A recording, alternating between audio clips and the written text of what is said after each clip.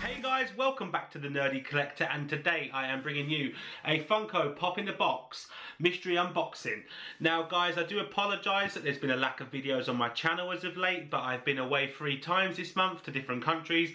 I did post an Amsterdam video, I've also been to Budapest, and I just came back from Copenhagen yesterday, so I haven't really been able to put a lot of effort into the channel as of late, and I really do apologise about that. But going forward from now into the new year, I'm back and I'm going to be doing a lot more videos and they're coming your way, so make sure you subscribe to this channel. And yeah, so basically I'll be doing a Funko Pop in the Box mystery unboxing. Now this is something I buy every single, let me hold my address.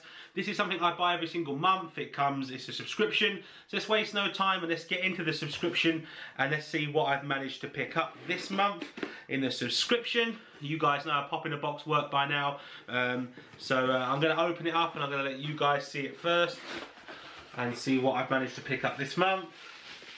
So it's all mystery, and you just select stuff that you'd like. So there's the 2 pops. They're obviously not facing the right way around. So let's look at the first one. Let's have a look myself. Right, looks like I have an It Pop, and that is the case. I have Beverly Marsh.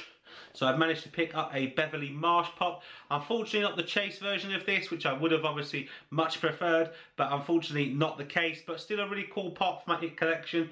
I have loads of Pennywise and I have Georgie, but this would be the first other one that I've got. I would like to get Richie, but Beverly's really cool, and I'm really glad I've managed to get that, and I really like the details on that as well. She's got all, I don't know if you can see, but she's got all freckles and that all on her face, which is a really cool touch. I really do like this Funko Pop figure, and it'll be a great addition to my Funko collection. So then guys, I have a Walking Dead Pop by the looks of things, and yes it is, it's the man himself. It is the legend that is Negan, my favourite bad guy in history, and if you see some reflection there on Negan, it's just because the Christmas tree's up over there, looking forward to the Christmas period, which is in the swing of things right now. But guys, this is really cool.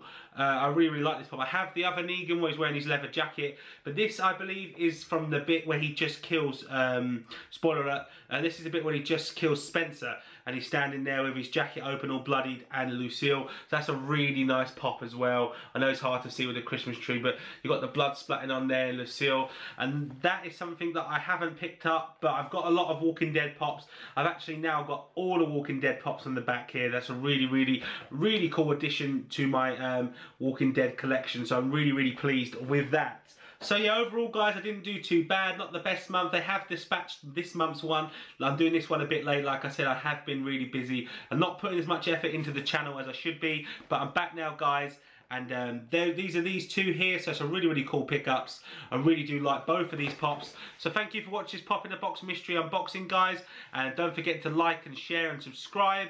And don't forget to leave a comment down below as well. Let me know of what you thought of the 2 pops I managed to pick up, and if they were a good selection this month. And like I said, don't forget to subscribe. Follow me on all forms of social media, and I'll see you next time, guys. Bye bye.